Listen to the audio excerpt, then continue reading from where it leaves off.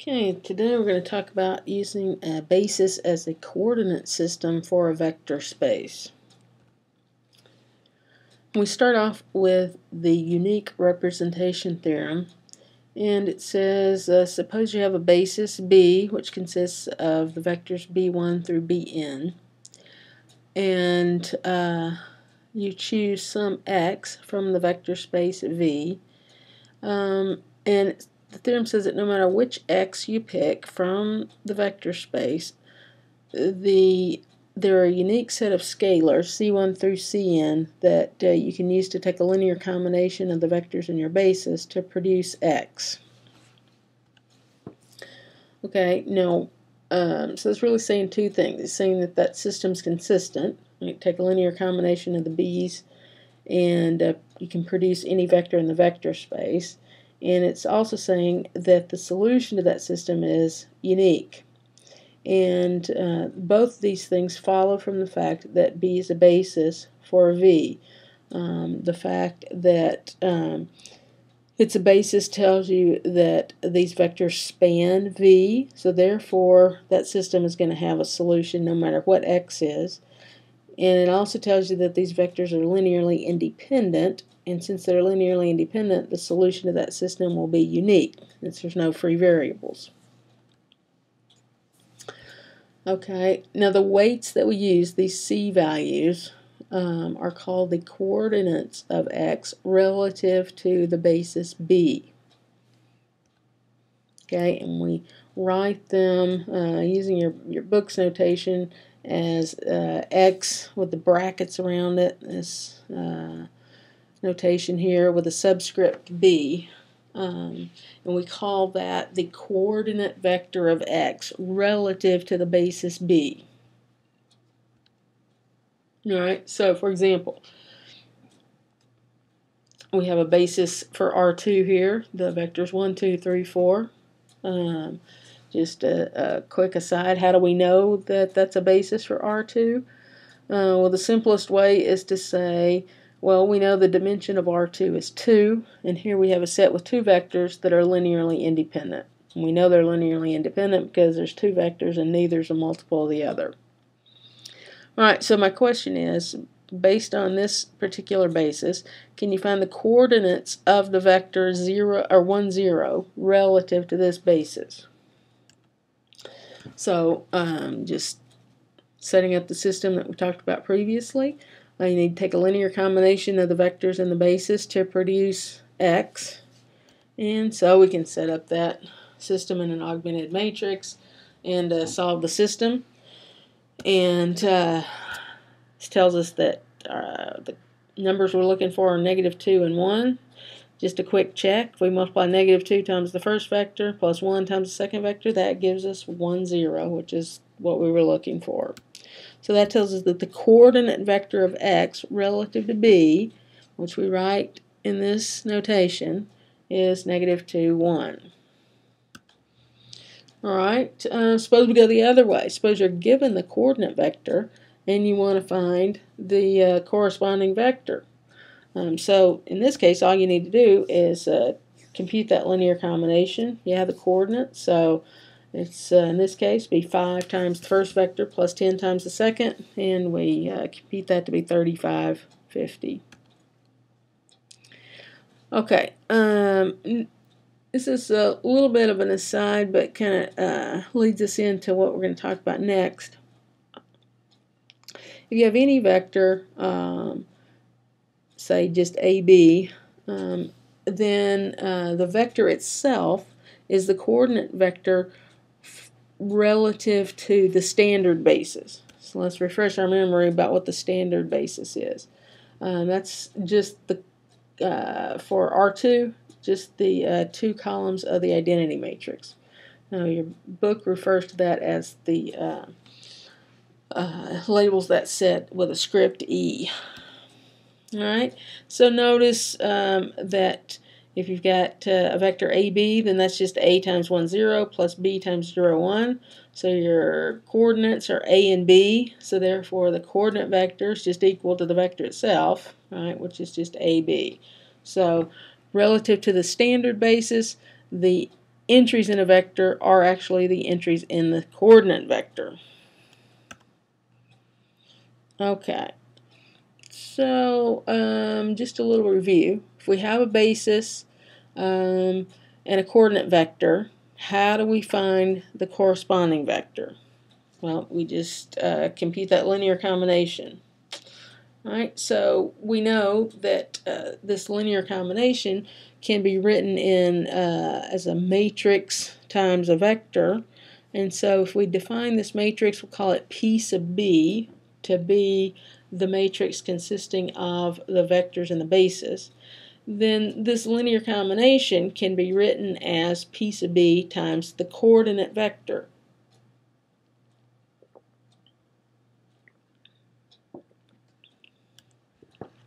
And we say that P sub B is the change of coordinates matrix from B to the standard basis of Rn.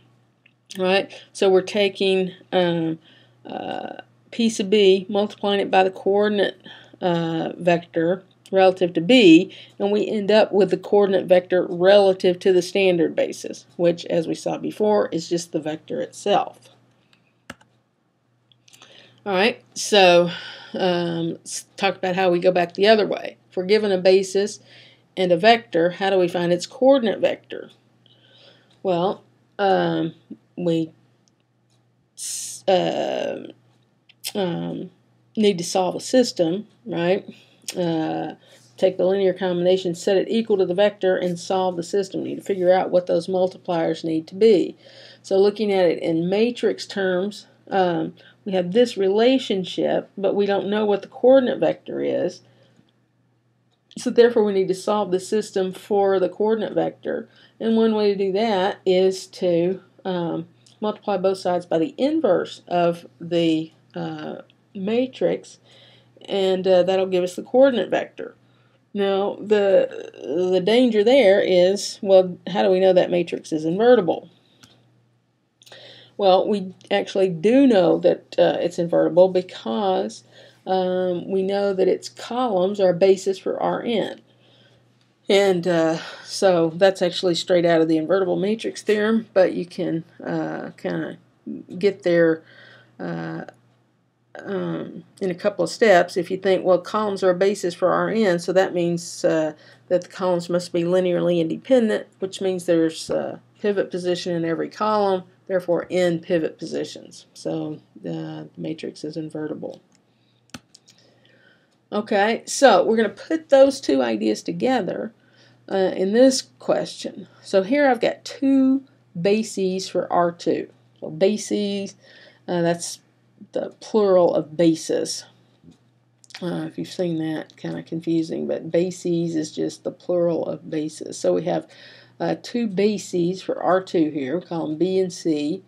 And I have a coordinate vector for a vector x relative to basis B. Alright, so coordinate vector of x relative to B, which is this vector here. And I want to know, how do we find the coordinate vector of x relative to C? Well, you can think of it probably easiest as a two-step process. So first, use the coordinate vector relative to B to find actually what x is. Right? And once you know what x is, then you can find the coordinate vector of x relative to C.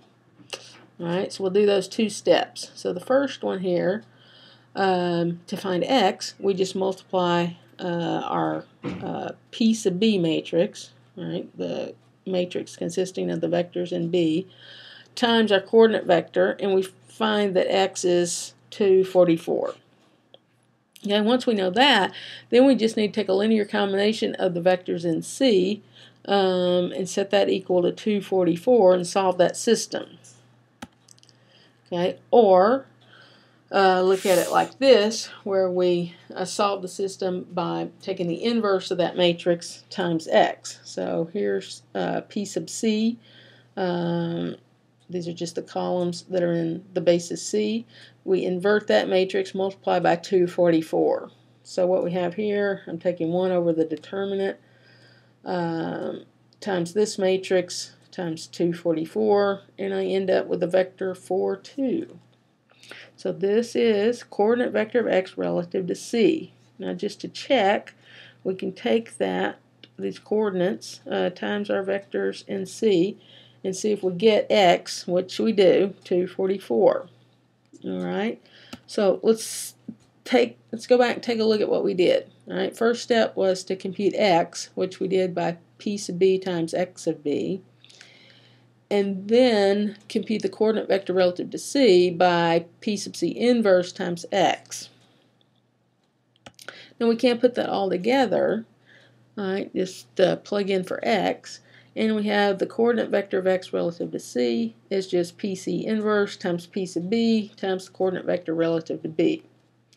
And so what we have is a change of coordinates matrix from b to c. So this matrix takes us from coordinates in b to coordinates in c.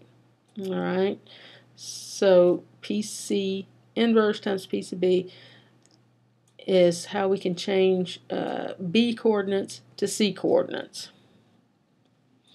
Alright, we're going to switch gears just a little bit and talk about polynomials. Let's examine this problem. I want to show that these polynomials are a basis for p sub 3. Okay, this is actually a homework problem from section 4.5, I think. Okay, so to show that these are a basis for p sub 3, we need to show that they span p sub 3 and that they're linearly independent. So let's start off and show that they're linearly independent.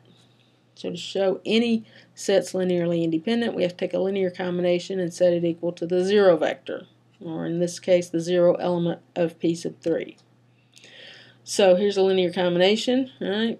C sub 1 times the first element, C sub 2 times the second one, so forth, equals, here's the 0 element of p sub 3, 0 plus 0 times t plus 0 times t squared plus 0 times t cubed. Right? And we want to be able to show that the only solution to this system is that all the c's have to be 0. So the way to approach that is to collect like terms. Alright, collect all the constant terms, collect all the coefficients of t and so forth, and then equate those coefficients to what we have on the right hand side.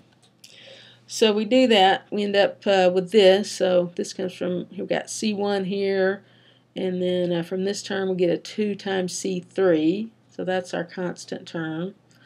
Coefficients of t here, we've got a 2 times C2 from here, and over here a negative 12 times C4, so that's where that comes from. For t squared, I've got 4 times C sub 3, and for t cubed, I got an 8 times C sub 4. Oops. Alright, so those are equal to this 0 vector again. Now, if you write out that system of equations, right, we're going to get C sub 1 minus 2C3 equals 0. 2C2 minus 12C4 has to be 0, and 4C3 has to be 0, and 8C4 has to be 0. So if you write that out, it looks like this. And when you look at it like that, it's obvious that all the c's have to be 0. Right? From the last equation, you get C4 has to be 0. From this one, we get C sub 3 has to be 0. And since both C3 and C4 are 0, then that means that C1 and C2 have to be 0. Right? So we've shown here that the polynomials are linearly independent. Let's just look at it in matrix form. Right? If we just look at the coefficients, it's already in echelon form, and we have a pivot position in every row. So from that, we know that these polynomials must span p sub 3. So no matter what the right-hand side is, there'll be a solution. Alright, so we have that they're linearly independent, and they span p sub 3, so they have to be a basis for p sub 3. Now there's actually a somewhat easier way to look at this, and that is to look at the polynomials and what we ended up with in the columns of this matrix. Now, actually the way it works is a polynomial of this form. Here's a degree 3 polynomial. Actually has a 1-to-1 correspondence with the vector in R4 that looks like this. First comes the constant term, then the coefficient of t squared, and the coefficient of t cubed.